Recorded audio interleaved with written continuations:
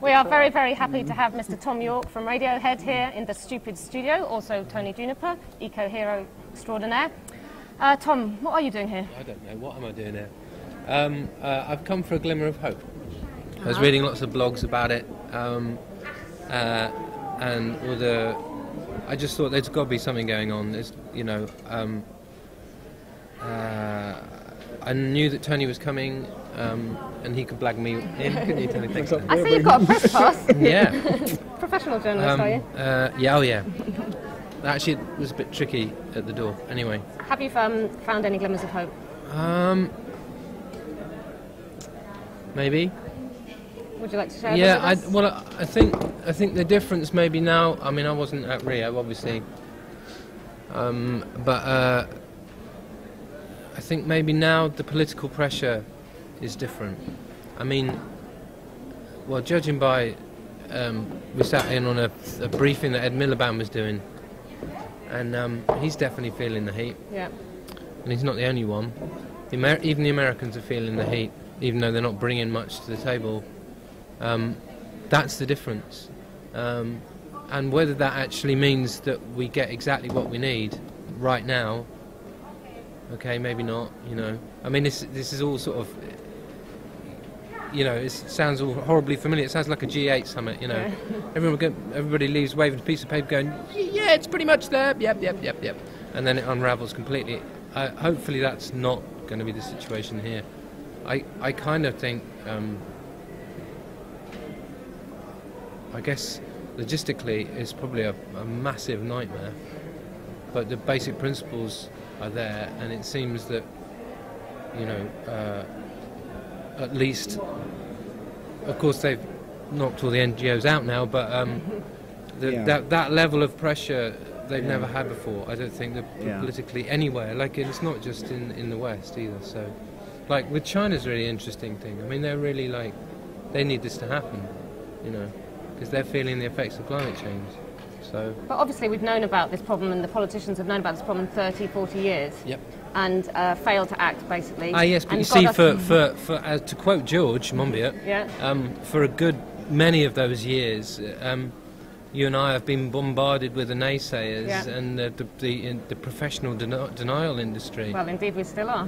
You are, but they're fucked. This is their last stand. The Battle of the Bulge, yeah. I wrote something yesterday describing this as the Battle of the Bulge for the climate change deniers. Meaning what? Where they have an impressive counter-attack on what is a mainstream inevitability, but it's crushed very quickly and crumbles and has to succumb to the overwhelming weight of evidence which is out there from the scientific community. Well, we say that, but yet, you know, our film The Age of Stupid was screened on the BBC earlier this week, and then they had a debate following it. We're going to see a clip in a minute, where they were saying that, you know, it's still open. The BBC have this hang-up about being impartial. When we launched the Friends of the Earth, when we launched the climate bill campaign with Friends of the Earth, we were literally competing with these people, you know, that every time we went on. That was 5 years ago. But honestly, this is some weird BBC statute hang-up thing. Ignore them, all right? They're a bunch of we monkeys. Can't ignore them. They're the public service broadcaster. But that's the whole point. The public service broadcast thing, they've got some hang-up in their remit about trying to be balanced. Nobody wants to know. These fucking monkeys are being paid by the oil companies. No one wants to know. You know,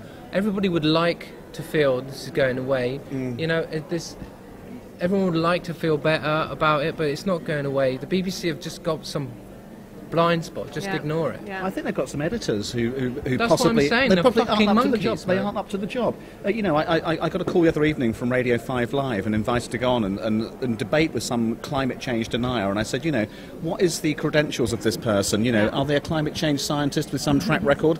And the woman said, well, he was on Sky TV this morning.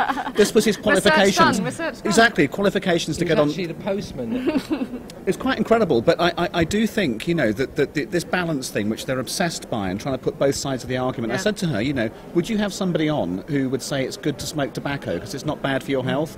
Or, you know, some of the worst excesses... You know, they're not that bad. Exactly. Because there are two sides to every argument, but some arguments you don't put the other side because it's socially damaging. But also, and on this one, it couldn't be one. If there's 99 scientists on one side and one on the other, I know, then exactly. to have balance, you'd have 99 times more of that side than the one, not one for Exactly, me. indeed, that's another good point. You just got to Ignore Try the BBC. and ignore the motherfuckers. Well, I think maybe it's time to have a campaign on the BBC to put together a proper... What about a proper legal argument linked to the statutes of the BBC, where we could put together a complaint about the amount of airtime... And you know who'd be up for it, don't you? Who's Ed that? Miliband. Ed would he be up for can't it. stand it. No. It's driving him as much... The government, honestly, Yeah. the government hate it as much as we do. That's a good point, actually. So anybody out there listening who's got the skills to construct such a complaint... I thought you were going to do it then. Working very much with the BBC statutes. Have a look at the BBC statutes out there, people in the world with an internet connection right there. See if it says something that we can use to make a formal complaint to the Board of Trustees of the BBC. It's a bit of homework for you. As to why they did change. Yeah, it could be my little girl watching. Maddie, do you fancy having a go at that? I was thinking more of a lawyer than your little girl. Yeah, well, she's clever. We're going to come back to these. But first we're going to have a video of George Monbiot talking about exactly all these issues. So we're not saying that all the mainstream media has completely failed, just most of them, most of the time. But out of the ashes, I think, a lot of new media are now taking over. I mean, the fact that, can we have a shot of this lot by any chance? The fact that we are speaking live, basically with 2 very cheap handycams, 4 laptops and 5 people, none of whom have ever made a live TV show and have got the faintest idea what they're doing. But we're able, basically for almost no money, sponsored by a few supporters, go live globally with absolutely no restrictions. There's no lawyers telling us we can't swear. Fuck. Bollocks. Sorry. No. There's no editorial policy here. We can really say whatever we want. So I do think that even though the mainstream media has failed on climate change, new things are happening. And Thom, you're sitting right here, has a great example, perhaps not on climate change, but tell us about what you did with your album and why you did it. Why did we do it? Well, what did you do? We said, give us what you think it's worth. Something like that. To your punters? Yes. Download it, pay whatever you want. Pay what you see fit. Yeah. And how did it go? We got more money than we had done from the last few records from EMI. Is that right? Because it all went 100% to you, no cut to the... Yeah, no, nothing. And it was a spectacular success because it was like a big stink bomb to the industry, who still kind of don't like us very much. But and why did you do that? Why did we do that? We were out of contract we had a 6-album contract with a EMI, which was at the time dying on its feet, well, just about to, and we wanted to get out, and we wanted to get out in style. And you most certainly did. Yeah, and it was really good fun. It was it's a bit like with this really. It was when you did your film, it's like the week we put it out was the most exciting week of my life because none of us knew what would happen, and we were basically relying on people's goodwill, and that was it.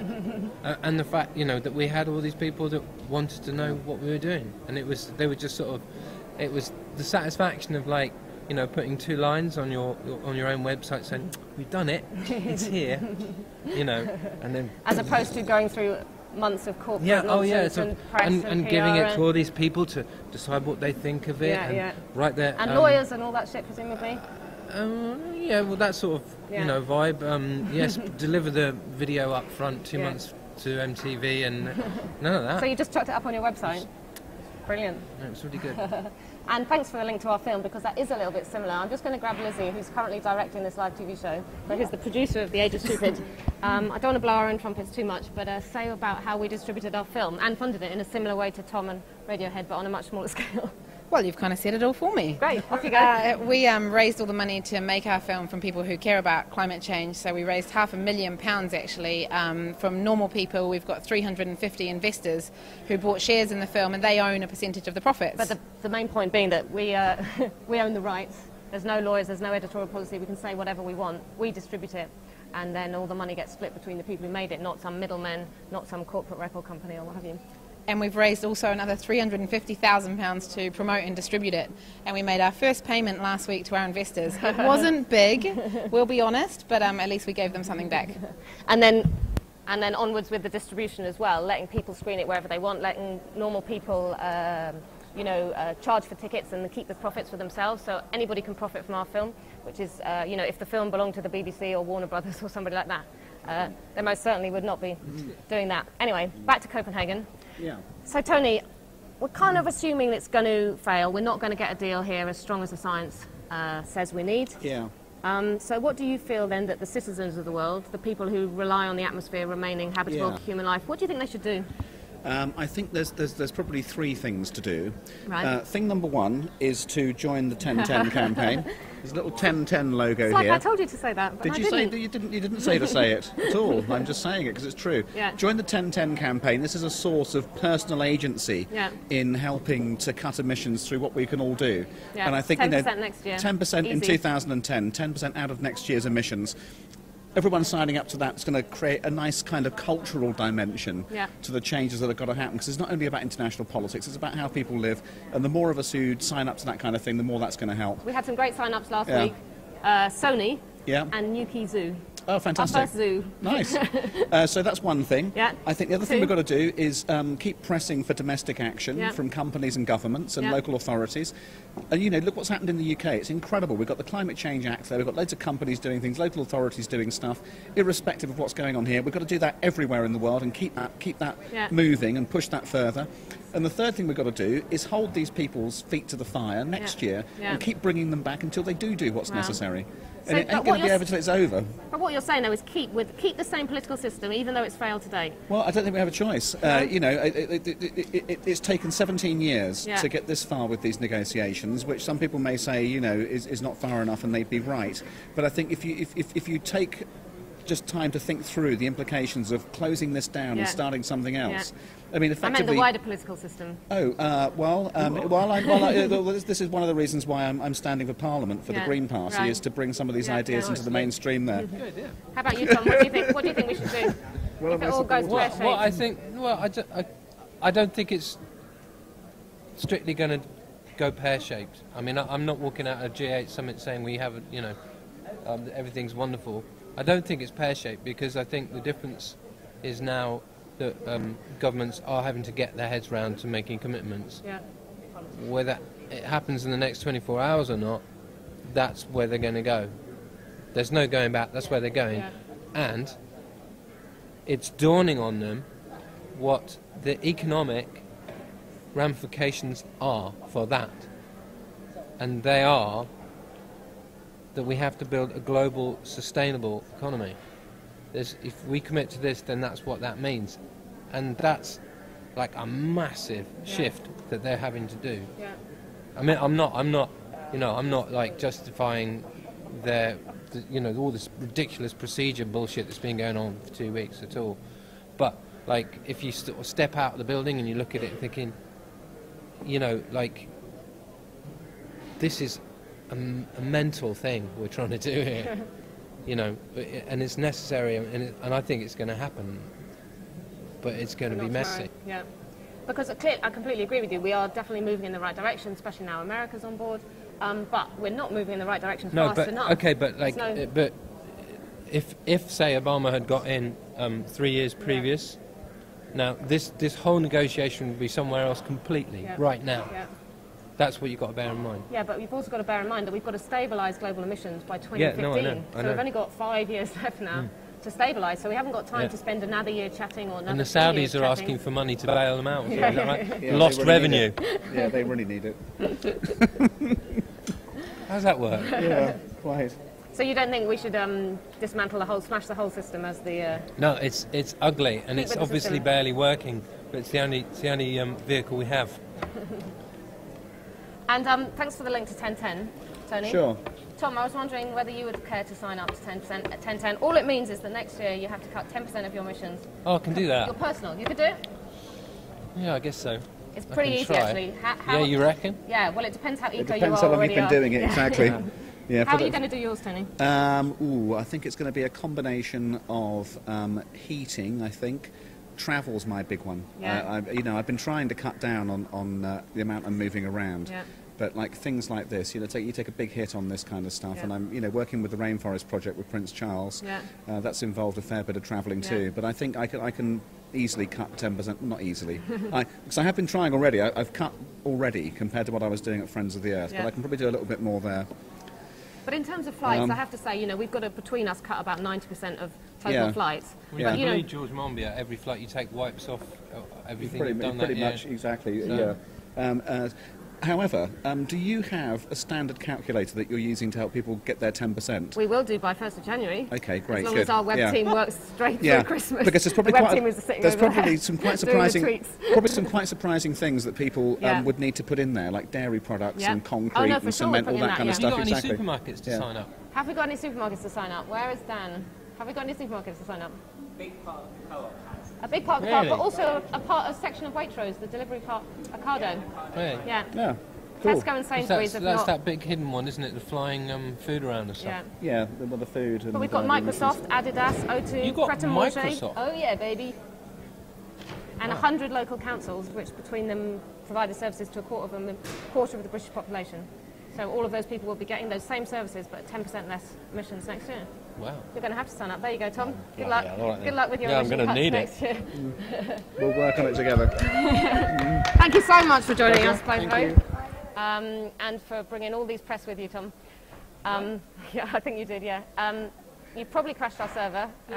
Has he crashed our server again? No, the server survived the Tom effect. Any tweets? Anyone tweeted anything back? They are, look, they're all tweeting behind you. But I'm... Dan, we're going to bring Dan out now.